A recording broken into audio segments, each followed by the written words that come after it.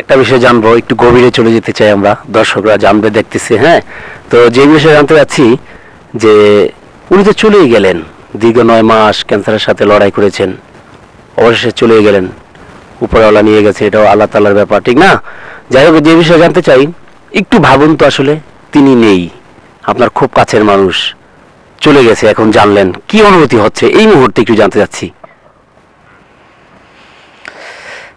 আমি তখনকার এটাই বলি, আমাকে আসলে আগের দিন একটা গুজব রটেছিল ওনার মৃত্যু সংবাদ নিয়ে, একদিন আগে সন্ধ্যার দিকে। আমি তাৎক্ষণিক ওনার পারিবারিক সূত্র থেকে খবর নেওয়ার চেষ্টা করলাম এবং জানলাম যে উনি আসলে মারা যাননি, কিন্তু শরীর খুবই খারাপ। তো সেই দিন থেকেই আমরা আসলে জানি ওনার শরীর খারাপ। উনি যখন বিদেশ থেকে চলে এসেছেন 11 তারিখে, তখন আমরা জানতাম যে উনি ওনার মৃত্যুর নোটিশ নিয়েই এসেছেন। ডাক্তার ওনাকে বলে দিয়েছেন ওনার আর বেশি সময় নেই হাতে। যেটা খুব কম মানুষ জানতাম আমরা, খুব কাছের কয়েকজন ছাড়া আর কেউ জানতো না। তো তারপরে মৃত্যুর গুজবটা যখন ছড়ালো, তারপরে খবর নিয়ে যেটা জানলাম, উনি কথা বলতে পারছেন না এবং ওনার অবস্থা প্রায় শেষের দিকে, যে কোনো সময় আমরা দুঃসংবাদ পাবো। তো একদিন ধরে আমরা কিন্তু মেন্টালি প্রিপেয়ার ছিলাম যে কখন পাবো এই খবরটা, কখন পাবো এই খবরটা। তারপরেও আমি যখন খবরটা পেলাম,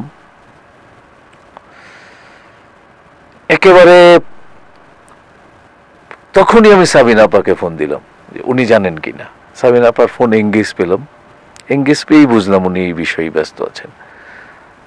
তো সঙ্গে সঙ্গে হানিফ সংকেতকে ফোন দিলাম। হানিফ সংকেতকে কোনো প্রশ্ন করিনি, সেও প্রশ্ন করার দরকার মনে করি। উনি হ্যালো না বলে বললাম আমার যেটা শুনেছেন সেটা সত্য, মানে উনি জানে ফোন করেছে এই জন্যই। তো তারপর আর কি, মানে অনেকক্ষণ কথা বলতে পারিনি। আমার ওয়াইফকে বললাম,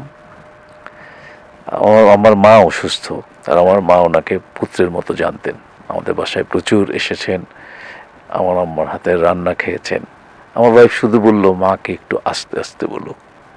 আমরা 2006 সম্ভবত লন্ডন ট্যুর করেছিলাম একসঙ্গে। তো কতটা অমায়িক সেটা ভাবা যায় না ওনার মতো। উনি কত অমায়িক মানুষ। সমস্ত ট্যুর আমরা একসঙ্গে ছিলাম, আরো অনেকেই ছিলেন।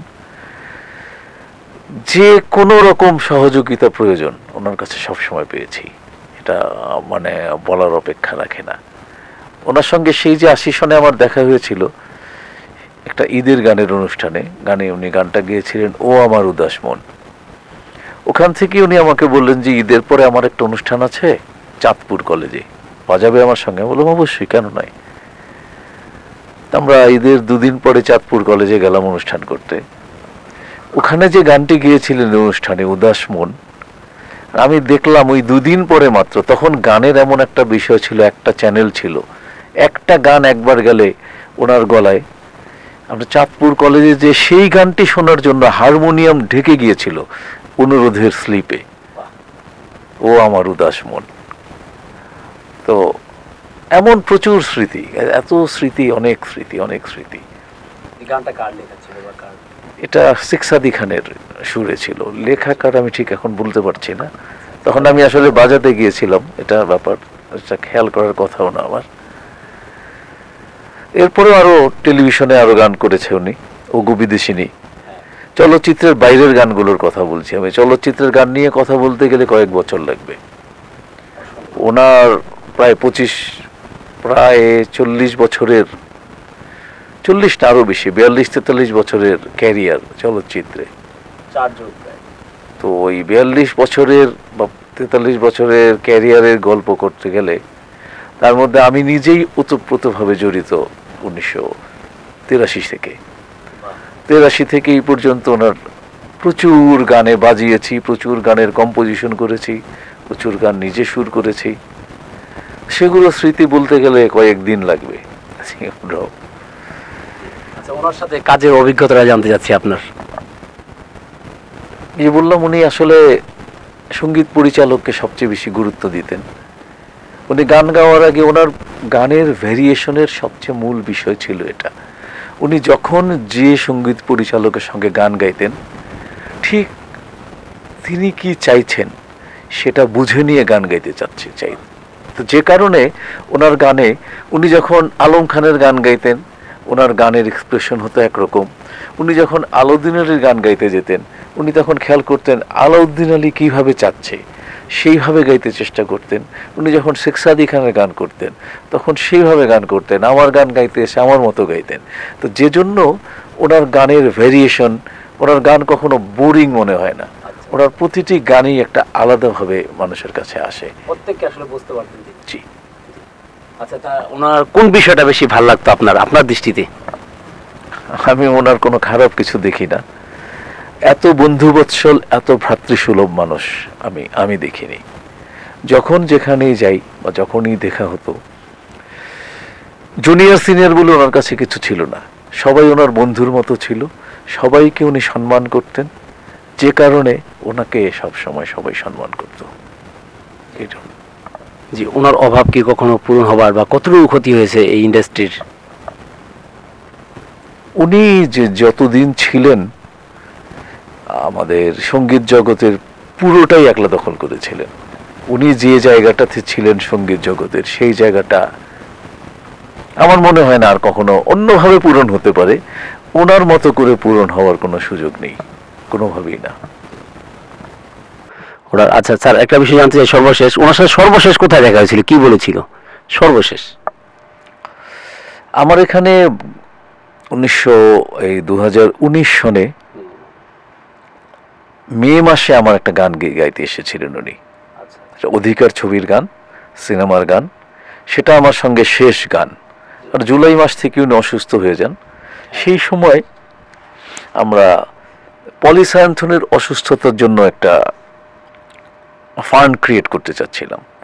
তো ওনাকে বলায় উনি বললেন আমি কিছু এখানে দিতে চাই। একই সঙ্গে পলিসায়ান্থনির জন্য আমরা একটা দরখাস্ত করেছিলাম, আবেদনটা ছিল প্রধানমন্ত্রীর কাছে কার্যালয়ের জন্য। না, তো ওই সময় জিএম সরকার ছিল না, জিএম সরকার পরে এসেছিল। তো সেই আবেদনটা আমি বললাম আপনি একটু রিকমেন্ড করে দিবেন। আমি সেই আবেদনটা নিয়ে ওনার বাসায় গিয়েছিলাম। উনি পলির জন্য কিছু সাহায্য দিয়েছিলেন, একই সঙ্গে আবেদনপত্রে সই করে দিয়েছিলেন।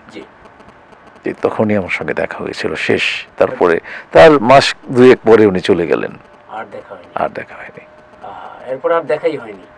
উনি তো চলেই গেলেন, এসে তো কারোর সঙ্গে দেখা করেনি, কারোর সঙ্গে দেখা করেননি, উনি করতে চাননি। আর এই করোনার জন্য এমনিতেও এখন ওনার সঙ্গে দেখা করাটাও ঠিক হতো না। সেই যে 1 বছর হয়ে গেছে টোটাল শেষ দেখা, এত কাছের মানুষ। জুলাই মাস, গত জুলাই আমার গান করেছে মে মাসে, আর দেখা হয়েছে বোধহয় জুলাইয়ের দিকেই। পলির জন্য আমরা ইয়ে করেছিলাম।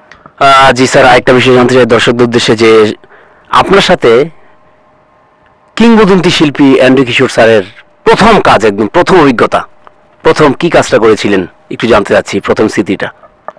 প্রথম কাজ বলতে বললাম, ওনার সঙ্গে আমার যেদিন প্রথম দেখা হয়েছে সেদিনই তো কাজ ছিল।